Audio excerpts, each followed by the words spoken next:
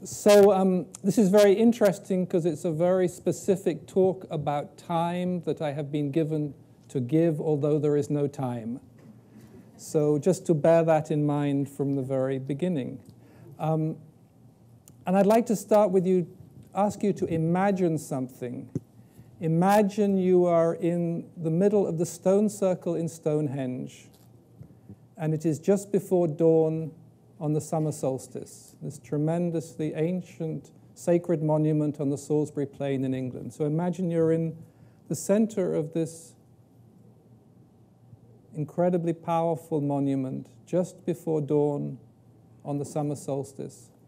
And as the sun rises and it comes through these ancient stones, and then it falls onto the altar in the middle of the stone circle. That, friends, is a moment in time. And that is what I want to explore with you today. The meaning, the significance of a moment in time. And I should say from the very beginning the paradox here, because as most of you know from a deeply spiritual perspective, time is an illusion. Time does not exist. There is no such thing as time.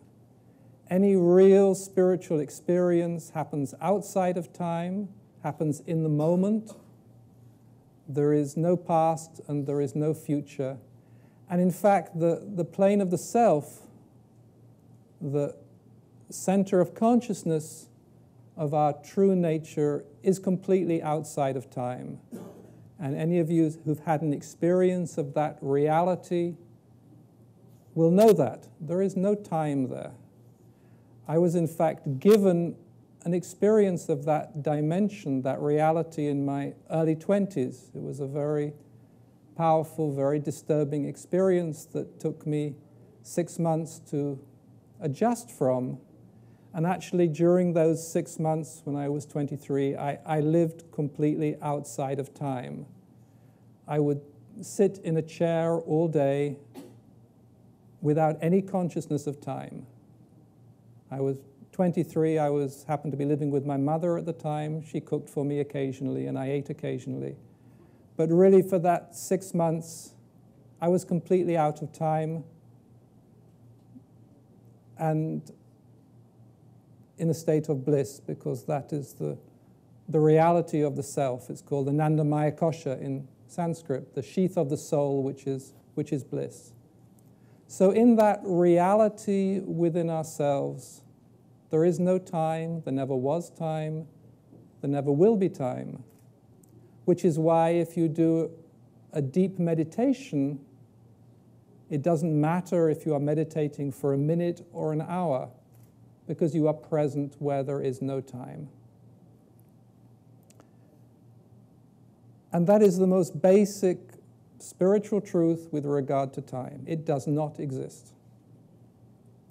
And yet, when I was 23, I'd actually took a year off college to have this experience. And and I had to come back into time to finish my degree. And it took a little time to come back into time. Actually, for some reason, I used the works of Charles Dickens. For 3 months, I read the entire works of Charles Dickens, and that brought me back from the plane of the self back into a reality where I could go back to college and finish my studies and become an English teacher. So that was a unique experience. Most of us don't have 6 months or a year that we can take off outside of time and then have to come back. Normally it's a moment in and out of time that we are given through grace, where we can step out of this very time-bound culture into another reality. And it is in a way a completely different reality. It's not anywhere else. It's actually much more here than our time consciousness. I think it is also important to realize we in the West have a very particular concept of time. We see time as this river of events that is passing, never to return. In fact, the only thing that's ever been stolen from me at our meditation center was a cup, which I prized very much because it had written on it this saying, God put me on earth to accomplish a certain number of things. Right now, I'm so far behind, I guess I will never die. And that is this time-bound consciousness which in the West we have created. And in fact, I feel that we have a very negative relationship to time. We feel caught in time. There is never enough time. We have this strange American word called schedules, like we are trains that have to run on time, and our schedules get filled, and our diaries get filled, and time actually becomes antagonistic. And we can never recapture things. And it is important to realize, if one is going to understand time, that this is a very particular relationship to time we have created for ourselves. It's quite a recent relationship to time. And I'd just like to give a few examples of other cultures that have a very different relationship to time. For example, some of you may know about the Moken, who are the sea gypsies who live on the coast of what used to be called Burma and Thailand. They are very simple people. They live in boats. They have very few possessions. They have their own language. And in their language, there is no word for time. Time actually does not exist for them at all in the way that it exists for us. They have no word for hello, no word for goodbye. They live very simply. They live in the moment. And yet it was very interesting, or more than interesting, because when there was this tsunami that hit the coast of Thailand, the coast of Burma, they were the ones that survived. And they survived because they were aware. And they saw this unique thing that the sea started to recede. It started to go out. And they were aware of this. And at that moment, they dug into their ancestral memories, passed down from generation to generation. And in their ancestral memories, there was a warning and a teaching that said, if that happens, you must go into deep water. So in their boats, they went into deep water, and when the tsunami came, they survived. They weren't hurt at all. And somebody asked them, what about the Burmese sailors? The Burmese sailors were very close to land, and they were all killed by the tsunami.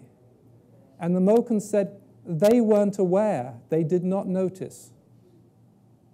So there we have a culture with no concept of time except ancestral time, and a quality of awareness. And with that quality of awareness, their whole culture was saved from this tsunami. And then we have the Aboriginal people in Australia who have a different relationship to time. For them, time is an opportunity, every moment in time is an opportunity to return to the primordial moment. In the primordial moment, dream time comes into existence. In that primordial moment, the creative energy of the inner world comes into this world. And for them, time is not a linear progression of events. Time is this primordial moment, when dream time, the time of the inner worlds, the deeper rhythm of the soul, if you like, or for them, the soul of the world, that deep creative energy comes into existence. And their whole teaching, their whole way of life is that each moment is not something lost or found, is an opportunity to return to this primordial moment. A very different relationship to life, a very different consciousness. I often think one of the limitations of our present culture is that we are caught in a particular idea of consciousness and don't realize it is actually quite recent. It is quite a recent phenomena. And one of the examples of this is our relationship to time.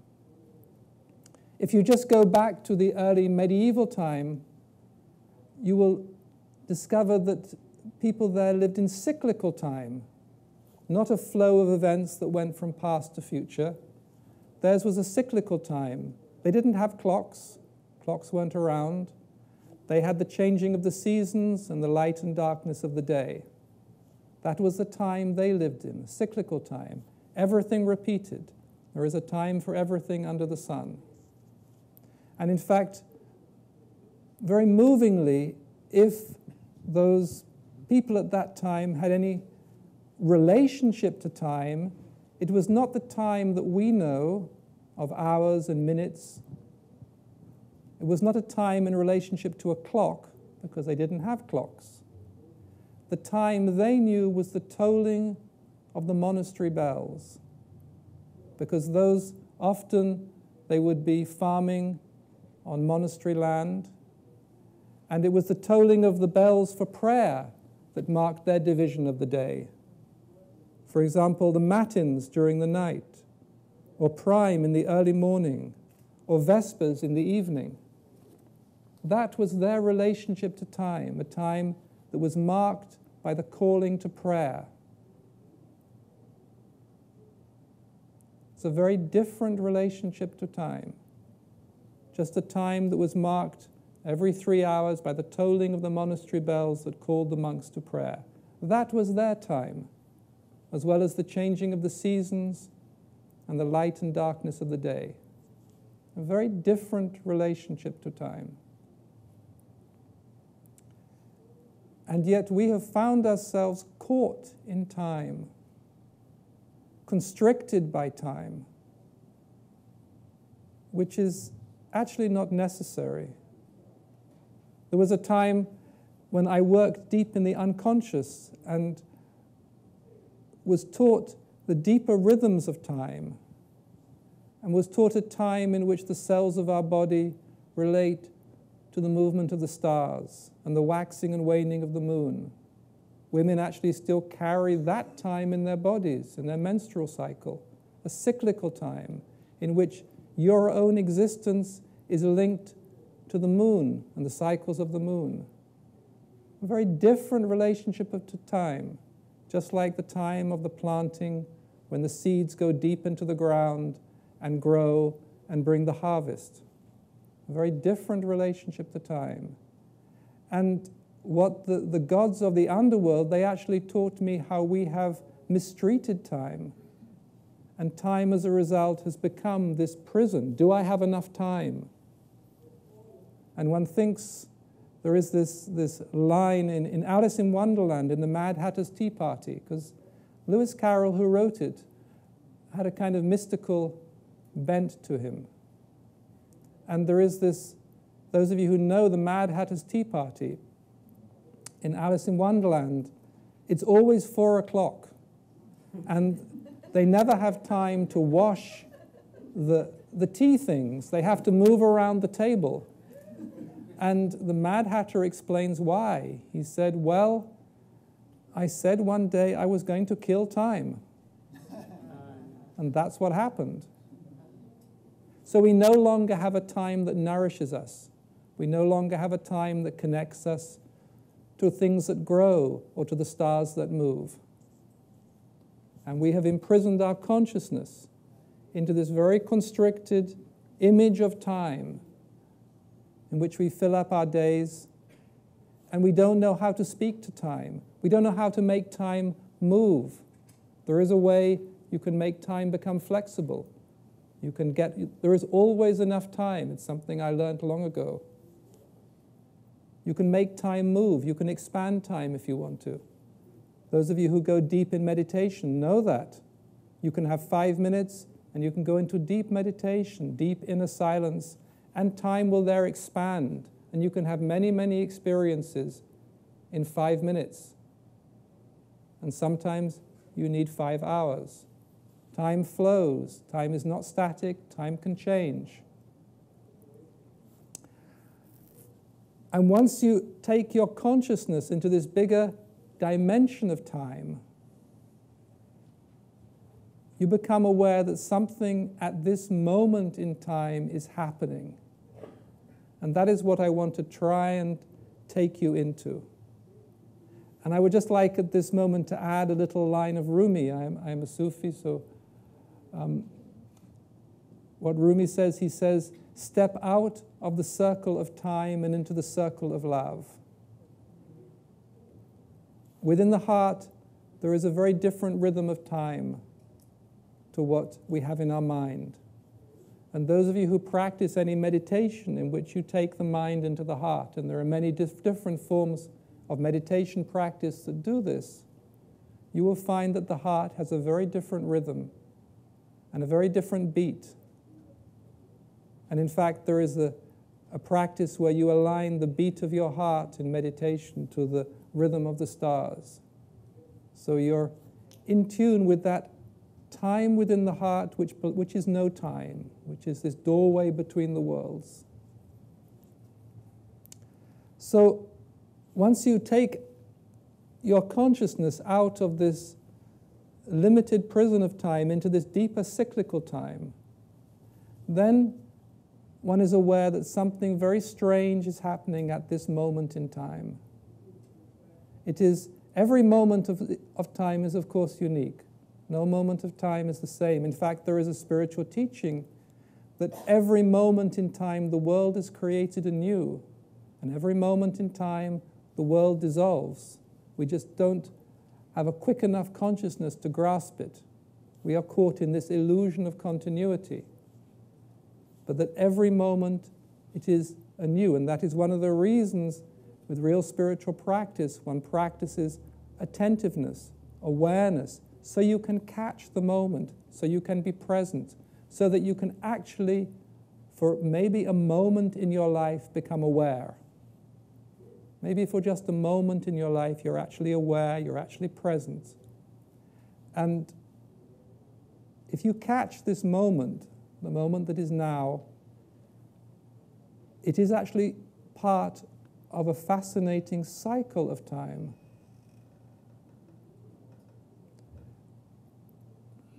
And here I would like to bring in an even deeper cycle of time, not just the cycle of the seasons or the rhythms of one's own body, but this teachings of the Mayan calendar. Now the Mayans probably had the deepest understanding of time in any civilization. Their whole spiritual teaching was based upon time and the cycles of time. In particular, the cosmic cycles of time, which is something in our culture we have no understanding of whatsoever. And I think it's always important to be aware when you are discussing spiritual matters of what we know and what we don't know. For example, in my late teens, I studied sacred geometry, which is a very deep esoteric science in which places like Chartres Cathedral were built.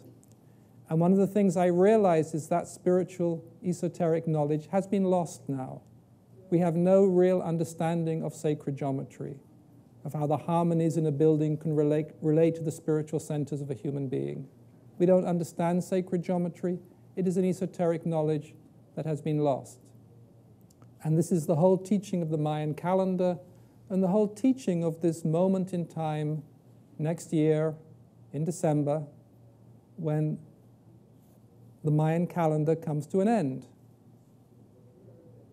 And there has been enormous speculation about what that means.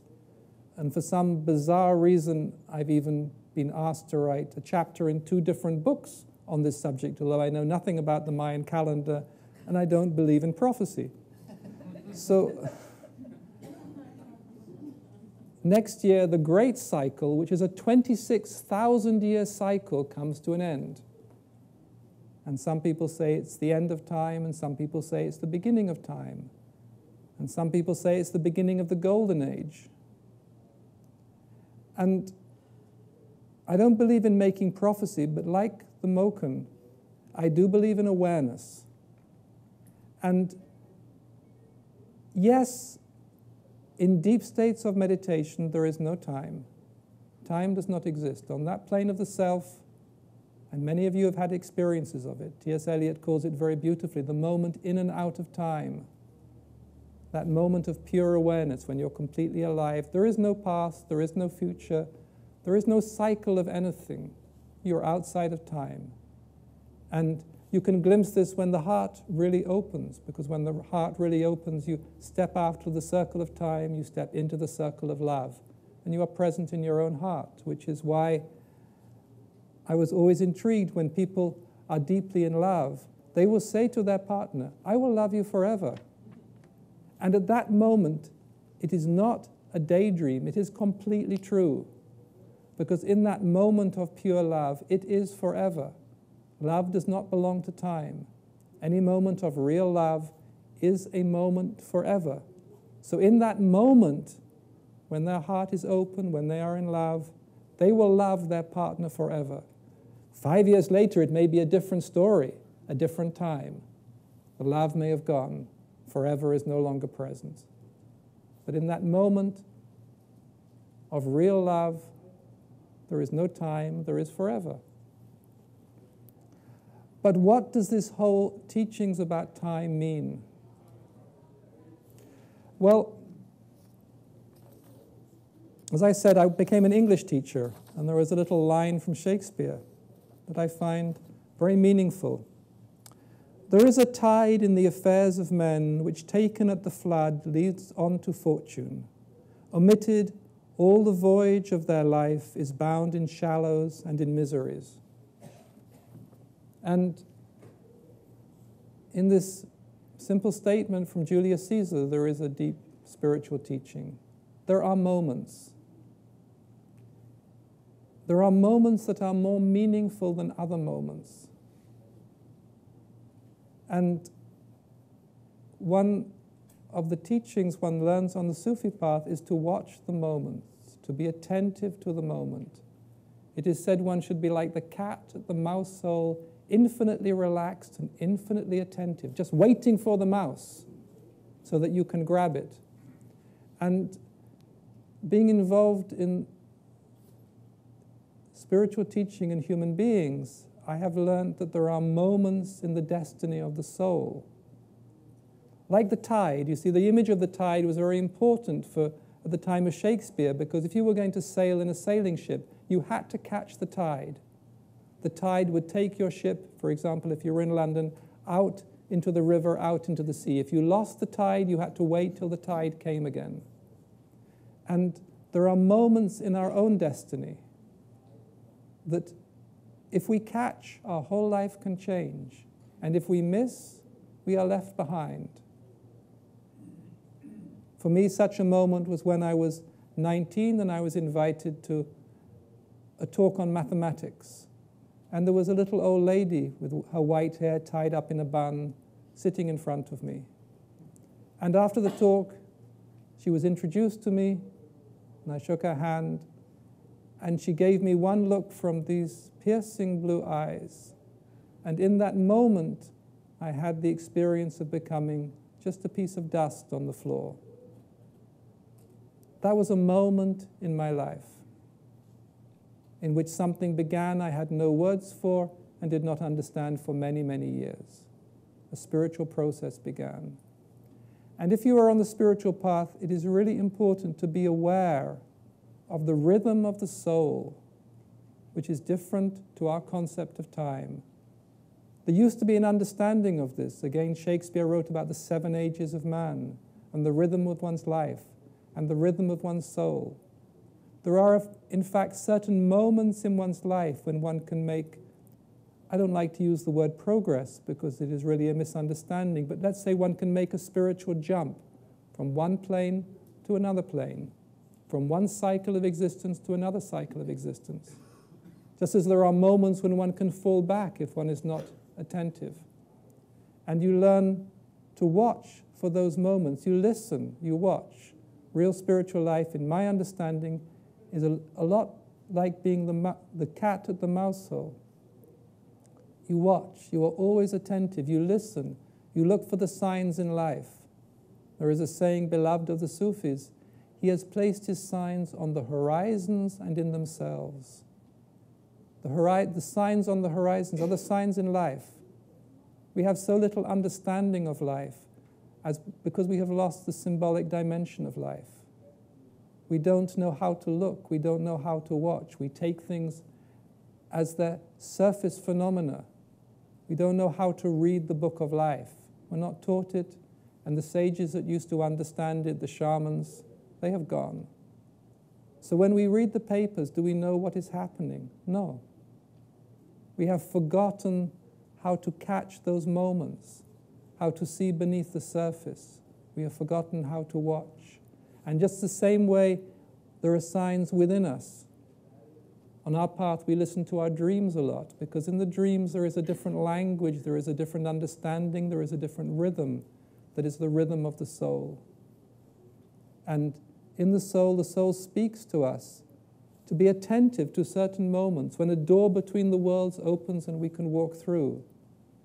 Otherwise, again, to quote T.S. Eliot, we had the experience but missed the meaning. And then we continue.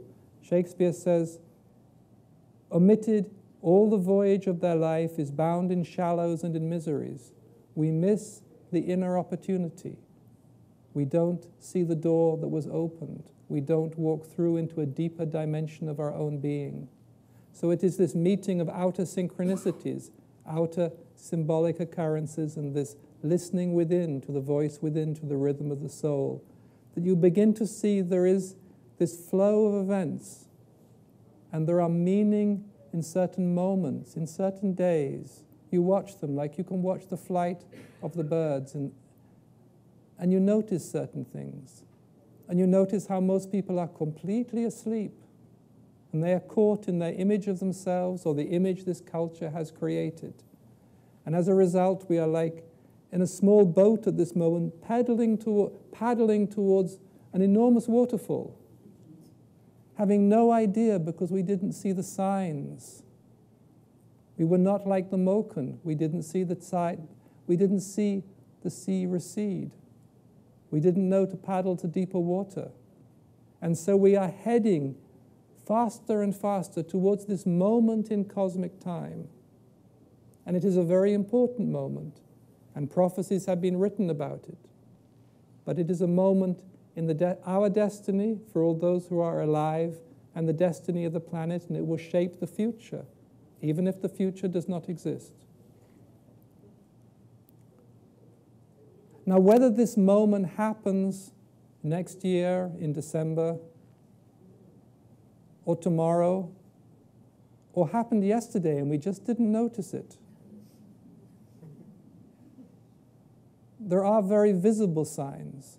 And of course, the most visible sign at the moment is this cataclysm we are creating. They say it is the end of a 65 million era cycle, this depletion of species, this destruction of the ecosystem. 65 million year cycle, that is a big cycle. Never before have species been depleted at such a rate.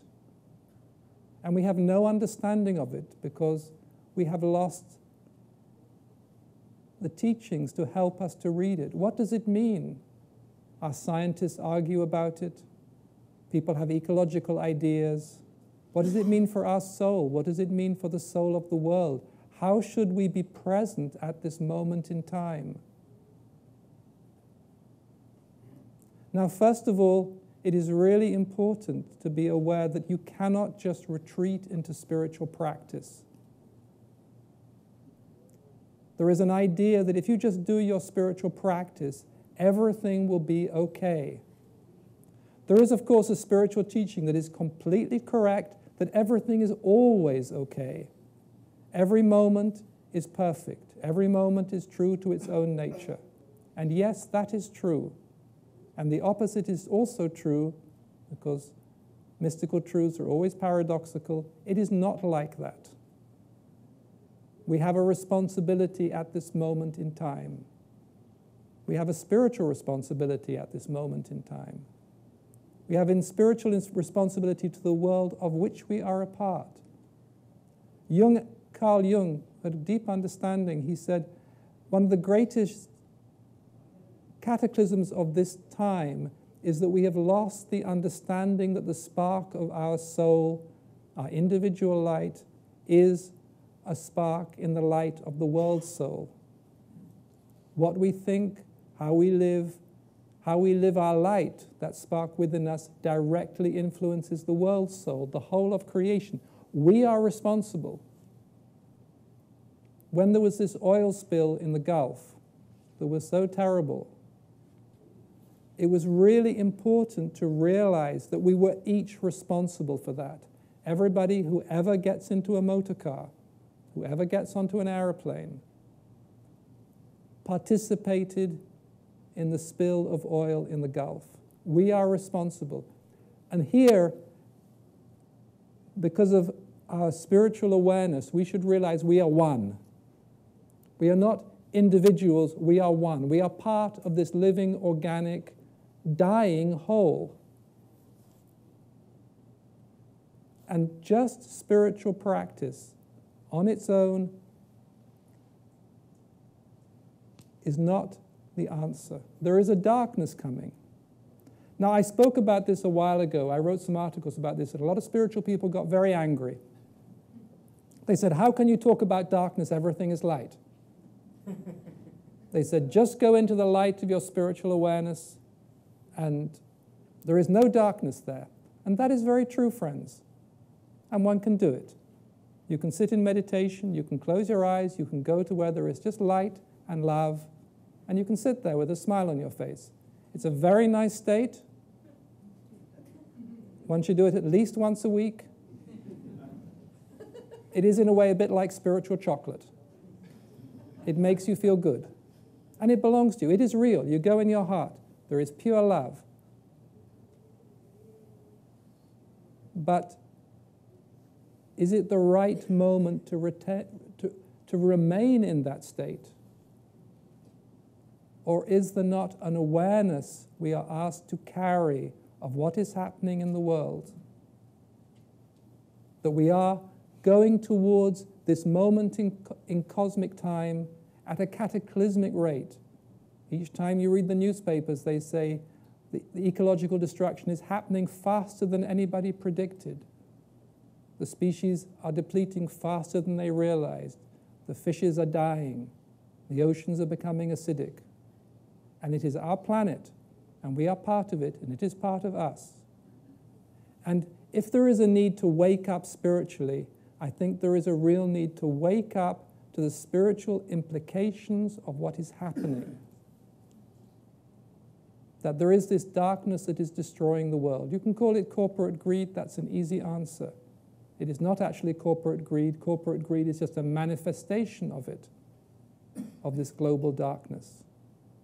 Now, what is very interesting about these teachings that the Mayans taught us about time is that they say, next year, our little planet will be for the first time in many, many thousands of years aligned to the cosmic center. And when that happens, an enormous amount of energy will come into this plane of existence. Maybe it will happen, maybe it won't. Maybe nothing will happen, maybe everything will happen. But as you all know spiritually, what really matters is awareness. You see, when I met my teacher, I had an enormous amount of spiritual energy thrown at me. And many of you have had similar experiences. You meet somebody who is awake, and that awakening hits you. And it can do one of two things. It can hit you so much, you fall back into old patterns and run off to the ice cream bar as fast as you can. Run off into your patterns of codependency, because the last thing you want to do is to be awake and take responsibility for being awake. And it can shatter you in a very negative way. Or that energy can go right through you, go right through your spiritual centers, and wake you up.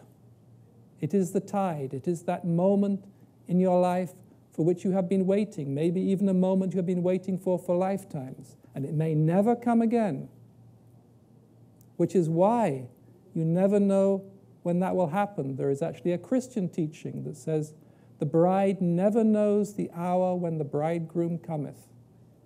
And so the bride always waits, always attentive.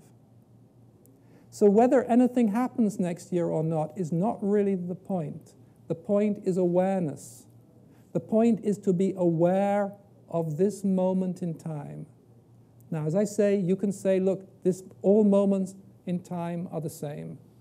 And yes, there is a very beautiful Zen teaching that says brushing your teeth in the morning is the most important thing you will ever do, and brushing your teeth in the morning is the least important thing you will ever do. And that is true. But there is also another teaching that says we have a certain responsibility. We have a certain responsibility towards the oneness of which we are a part.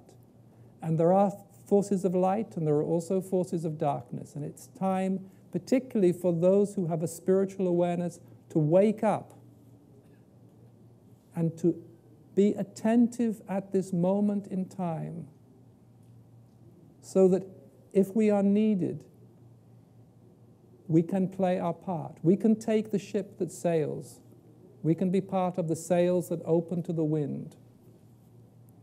Maybe 2 years' time it was like, what was that, 2000 when all the computers were supposed to die? Oh, yeah. Y2K, there you go, Y2K. Nothing happened. All the contrary, nothing happened.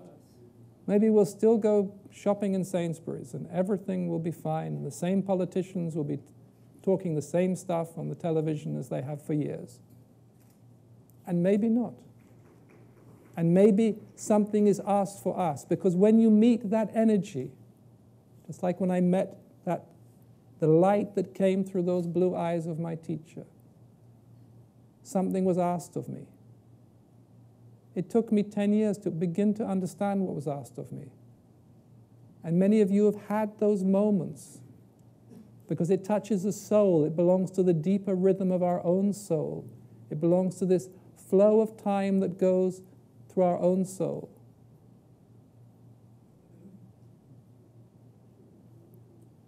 So there are these moments in time. There are moments in time in your own life, in the life of your own soul. They are very different to our linear concept of time.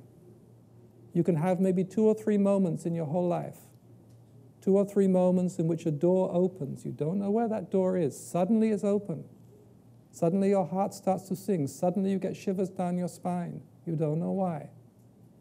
And you can walk through that door and your whole life is changed, and it's like a whole completely new life. You go onto a different plane of consciousness. You see things, you meet people you could never have met before, you could never have seen before. Or you can contract. You can stay in your old patterns, even your spiritual patterns. For example, I have a very strong spiritual pattern of being an ascetic, of withdrawing from the world, of just doing my spiritual practice and saying, that's all that matters. And one can sit in meditation for hours. It's beautiful. You leave the world behind. The world ceases to exist. Time has no meaning. But sometimes something calls one to be present. And all I want to say is, please, please be attentive. Watch. I'm very intrigued on a much more superficial level, for example, by this Occupy Wall Street movement. Does it have any meaning or not? I feel it has a life force. I feel it has a chaotic life force, an organic expression of something. Will it become something else? Will it die? I don't know. I am watching. I am being attentive. It doesn't mean you have to do anything. If you feel called to participate, participate. But be attentive. Real spiritual life requires a quality of attention to the moment that very few people are prepared to really be awake to. And something is going to happen to this planet. You can see it outwardly. Very few people see it inwardly. Very few people see what is happening in the soul of the world and the energies of light that flow through the world and the currents of darkness that are trying to stop it. For example, I give you just an example. I'm not allowed to say very much.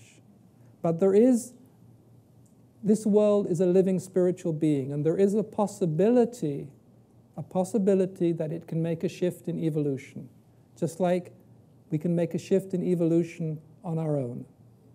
it's a possibility that doesn't come very often. The Mayans say once every 26,000 years. It's not very often. In the lifetime of the world, maybe it's not so long. But there is this possibility. There are certain forces and certain people and certain souls and certain energies that is constellating to help the whole world, the whole of which we are. We're not just a part, we are the whole. Remember that? Make a shift in evolution. The heart of the world could start to sing. Things could come alive again in a way we cannot even imagine, because we have forgotten we are living in a dying planet. We have forgotten the magic of creation. We no longer know how to hear the voices of the birds or the plants. We have forgotten their language. And there is this light, this energy, this power that is coming together to make this happen. And there are also, because we live in this plane of duality, and although there is the non-dual truth is true, we also live in a plane of duality. There is light and dark. There is morning and night. This is actually one of the first awakenings of human consciousness, is to be aware of the duality of light and dark, of night and day. There are also forces of darkness trying to stop it. And the forces of darkness keep everybody asleep, because if people are asleep, they can stop anything happening. Just as if you are asleep, you miss the moment in your own life. That is why wake up is a primal spiritual slogan. Wake up and you can catch the moment in your own life. Wake up and you can help the world to awaken. And there is no difference between the world awakening and a human being awakening. And if you, and many people here know, if you know what it's like when you awaken, you know how devastatingly important it is, how it makes you, like Hafiz said, just burst out with joy and laughter. The glorious sound of a soul waking up. If you can be there, be present when this energy, if it comes into the world, so you can open to it and not contract, if you can be awake, then I think we have done our duty. And remember, there is no difference. This is an ancient esoteric teaching. It's called macrocosm and microcosm. There is no difference between the individual and the whole. What happens to the individual, how an individual can wake up, is exactly the same as how the world can wake up. You know what happens when your own heart starts to sing. You know what happens when you see the light of your true self. And just imagine for a moment, just like that ray of sunshine coming through at dawn, coming through those ancient stone sentinels and hitting the altar stone. And imagine the change in that moment. Imagine that happening to the whole world that is within your heart, of which you are a part.